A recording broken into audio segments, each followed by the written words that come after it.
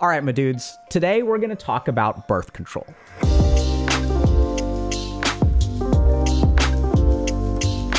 Generally speaking, men are totally fine with blood, right? So like if you talk to most dudes, like we're totally cool watching a scary movie where some, monster is tearing people apart. Or we're totally fine playing video games where there's like blood and gore and guts and like finishing moves in Mortal Kombat or like whatever. So we're totally fine with that unless it's menstrual blood. And if it's menstrual blood, we're kind of like Denethor from Lord of the Rings. I don't know if y'all have seen that or remember that, where suddenly it's like, flee, flee, flee for your lives. Like this dude has been sitting there fighting the armies of Sauron for like his entire life. And one thing happens and suddenly he drops everything and has to run away and goes completely crazy. That's what we're like when it comes to menstruation. Hey there, thanks for watching, and I'm glad these videos have been helpful. A lot of times I'll read the comments and see people asking, well, what do I actually do about it? Which is a great question. And unfortunately, the resources out there haven't been that great, which is precisely why I started HG in the first place. HG coaches are trained on a curriculum that integrates my understanding of what motivates us, what paralyzes us, and most importantly, what leads to lasting behavioral change. If you're ready to take the next step, HG coaches can help you build the life that you want. They've helped people build careers, help people find relationships, build networks of friends, and even do things like discover their passions or pursue hobbies. So if this sounds like something that you'd be interested in, check out the link in the description below. So today we're going to talk a little bit about menstruation, female ovulatory cycles, which I know it sounds kind of weird, but this is not like bizarre esoteric knowledge that is reserved only for doctors and like pagan witches, right? Like these are normal bodily functions that every human being should know about, in the same way that women should understand, like, okay, this is an erection. Not every time a dude gets an erection does it mean he's aroused, right? There's all kinds of basic stuff about the opposite gender that we don't really know. So today we're going to teach all about that because it will help you a lot, okay? So let's start by understanding the female menstrual cycle. So women have ovaries and men have testicles. These are both called gonads, okay? So gonads is the non-binary term for like the sex hormone producing part of our body. So women's ovaries are situated kind of outside of their uterus. So if you look at the anatomy of a woman, right? So there's a vagina and then there's a cervix. And then beyond the cervix, there's a uterus. And then the uterus has these two things called fallopian tubes. And then the fallopian tubes sit right next to these things called the ovaries, which are the female equivalent of testicles. In ovaries, you have a bunch of eggs. So basically what happens in the female menstrual cycle is we've got two phases. One is called the follicular phase, which is when an egg is developing or a follicle is developing. And then you've got something called the ovulatory phase, which is when a woman enters ovulation, which if you don't even know what that is, we're going to explain that. So in the ovaries, there are these little things called follicles. And then the follicle kind of supports an egg. When women ovulate, what happens is the egg kind of spits out of the follicle and is prepared to be fertilized. So the menstrual cycle is usually divided into 28 days. And the first 14 days are the follicular phase, which is when we're sort of getting ready to be pregnant. And then once the egg is ready, we enter ovulation, which is when the follicle spits out the egg. And then there's a window of about 3 to 5 days leading up to ovulation and through ovulation where a woman can get pregnant. And if a woman is not pregnant during that time, or doesn't become pregnant, then what happens is they enter into the phase of menstruation. So let's talk a little bit about the female menstrual cycle. So we have to understand there are two things going on during the female menstrual cycle. The first is that we are preparing an egg, and by we, I mean women, for fertilization. And the second is we are preparing the uterus for a pregnancy. So these are two separate things, right? So if we've got a fertilized egg, it needs some place to hang out and grow into an embryo, a fetus, and eventually a child. So these are two things that are kind of going on. So we're going to first talk about egg preparation. So in the ovaries, we have these little guys called follicles. And for the first 14 days of the menstrual cycle, this is called the follicular phase, where these follicles are being prepared. And basically the ovary selects one follicle, which has one egg. And then once that egg is kind of primed and ready, it spits the egg out. And then for a period of about 24 hours, that egg can be fertilized.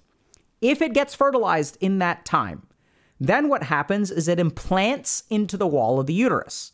And basically during the follicular phase, the walls of the uterus are growing. And growing in what way? They're sort of getting vascularized, which means that if there's a new human being that's going to be growing there, or any animal, if it's going to be growing there, we need a lot of blood flow to the embryo.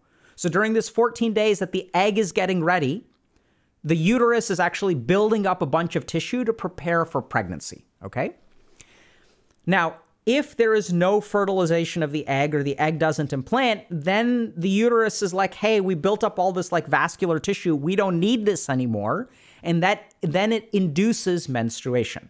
And what menstruation is we're shedding the lining of the walls of the uterus. So we built up all this vascular tissue that can literally sustain a new life. And now we don't need it anymore, so we're going to get rid of it. And that's what that menstrual blood is. So let's understand a couple of things first. The first is the average amount of volume in menstruation is about 2 tablespoons or 30 to 40 cc's. This is it. This is all the blood there is. I don't know why dudes get so scared. This is a small quantity of blood. This is not very much, right? But since it's menstrual blood, oh my God, let's get terrified. It's 30 to 40 cc's for the average woman. Second thing we have to understand is that there's really only a 3 to 5 day window where a woman can get pregnant if they have a normal menstrual cycle. So remember that after ovulation, so ovulation is when the follicle spits out the egg, there's a 24-hour window before the egg kind of falls apart, maybe 36. But the key thing to remember, this is where nature tricks you, is that sperm can stay alive in the uterus for a couple days before that. So there's really only a 3 to 5 day window every month where if a woman has a normal menstrual cycle, she can get pregnant. And so as we talk about birth control, that's something that's really important to remember, okay? So just to summarize, menstrual cycles, first of all, are not scary. It's okay. It's a normal cycle. It has 14 days of the follicular phase. Then we spit the egg out. If the egg gets fertilized, implants into the uterus, and we're on to pregnancy. But if it doesn't implant in the uterus, there's some stuff that happens over the course of the next 14 days. Everything kind of winds down, and then we sort of end up with menstruation, okay? So now let's talk a little bit about birth control. So what we're going to do is review a lot of different types of birth control, sort of what the efficacy is, and considerations for when you should use each one. So the first thing that we're going to talk about is we're going to define efficacy. So what do we mean by efficacy of birth control? So all of the studies on birth control look at people who are using a particular method for 1 year. And what is the chance they end up pregnant or not pregnant if you're using that method of birth control for 1 year? So for example, when people say condoms are 90% effective, what does that mean? That means that if people are having sex using condoms for the period of 1 year, 90% of them will not get pregnant. 10% of them will. It does not mean that a single usage of a condom means that there's a 10% chance. You're not rolling the dice with a 10% chance that someone gets pregnant. And now it sort of makes sense because if we understand the menstrual cycle, and women can only get pregnant 3 to 5 days out of the month if they have normal menstrual cycles, and then we're using a condom and sometimes condoms screw up, all that stuff has to align in order for someone to get pregnant, okay? So efficacy is using that birth control over the period of 1 year. What are the chances that it prevents pregnancy? So let's talk a minute about condoms. So condoms are special. They're very special and very unique from other levels of birth control for a couple of reasons. The first is that they're, generally speaking, one of the only methods of birth control that can prevent STIs. So this is really important because when we have sex, there are usually 2 things that we're trying to avoid. One is we're trying to avoid pregnancy, unless you're trying to get pregnant, which is totally cool.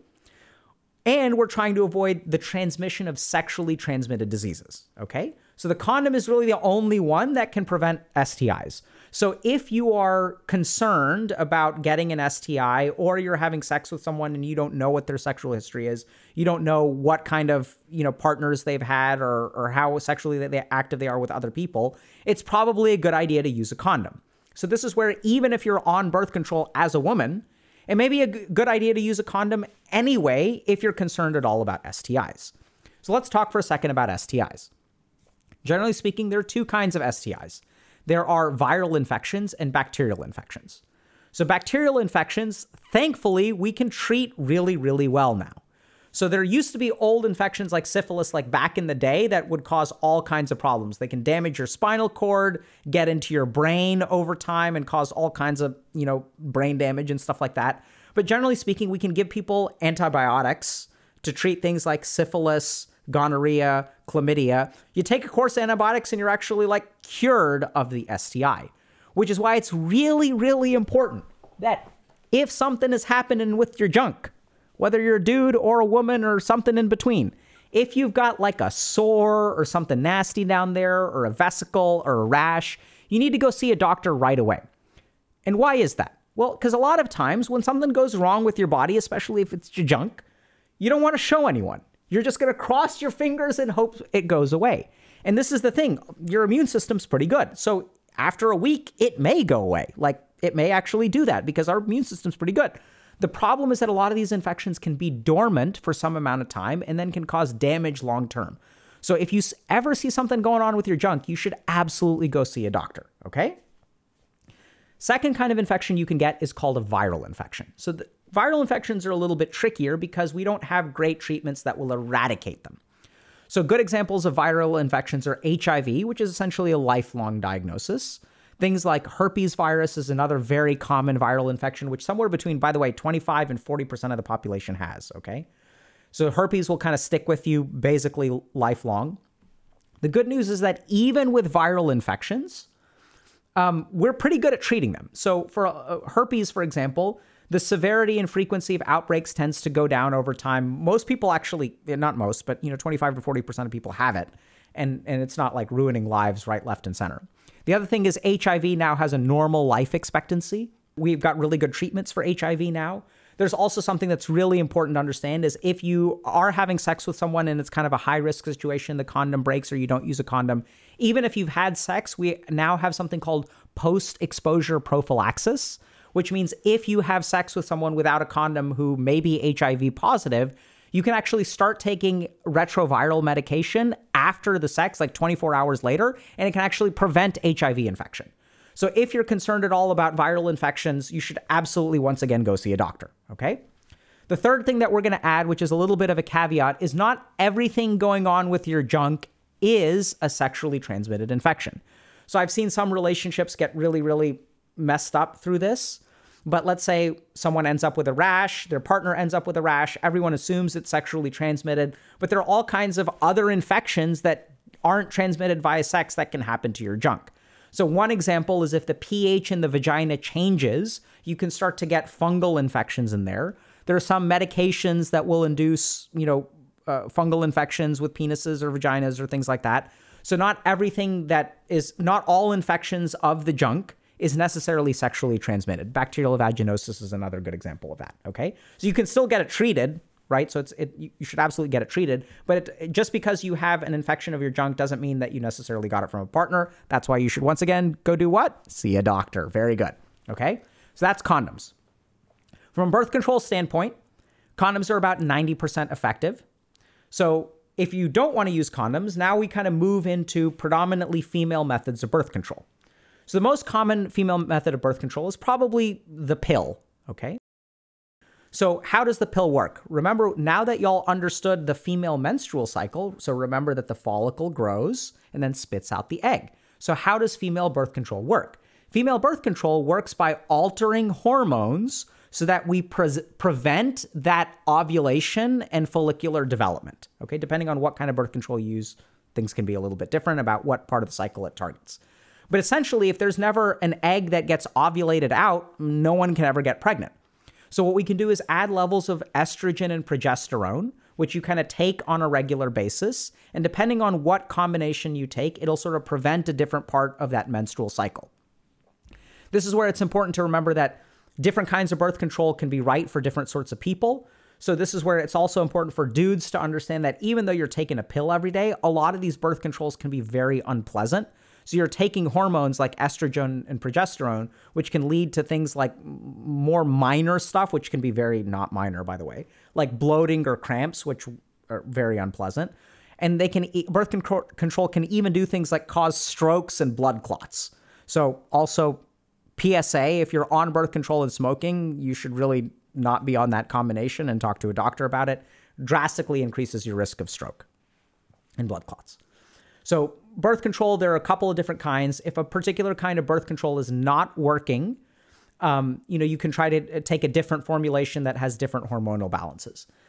Generally speaking, oral contraceptive pills are somewhere between 95 and 98% effective. And why is that? So why aren't they 100% effective or 99% effective? It's because oftentimes human beings will forget to take pills. So there's a certain amount of human error. But basically somewhere between 2 and 5% of people who are on oral contraceptive pills can end up pregnant. So moving on beyond oral contraceptive pills, the next thing, which I think is a really fantastic form of birth control, is something called an IUD. So an IUD is an intrauterine device. So remember that the egg gets spit out, gets fertilized by a sperm, and then that embryo has to implant into the wall of the uterus to create pregnancy. So what an intrauterine device is it's something that is implanted into the uterus, through the vagina, through the cervix, and into the uterus. So it usually doesn't interfere with sex because sex is in the vagina, okay? What it essentially does is creates a minor inflammatory environment, or it releases a local hormone like progesterone, which just affects the uterus, that prevents pregnancy.